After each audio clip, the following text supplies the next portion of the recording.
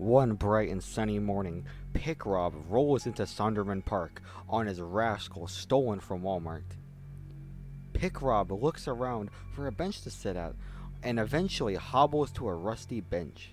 He struggles to sit down with his large oxygen tank lent to him by Solstice. The sounds of children can be heard in close proximity. Picrob reaches into his lunchbox to retrieve a cupcake. He loudly chews and munches on it while staring at a passing child. Picrob begins getting upset at the child as it nears him. Picrob raises his voice at the child. "Get out of here, you troll! You're not getting my cupcake!" The young child cries and runs away. Picrob returns to consuming his cupcake while moaning. A rustling can be heard in a bush nearby.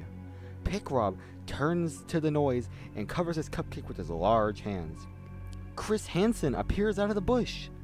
Chris walks over to Picrob and sits next to him. "Mr. Piccone, why are you sitting at the park all alone and eating a cupcake?" asks Chris Hansen. Picrob begins to turn red in his face like a tomato and grunts and hollers. "Who are you? Are you a troll sent by Rywin?" Chris Hansen points to his camera, hidden in the bushes, and explains to Picrob.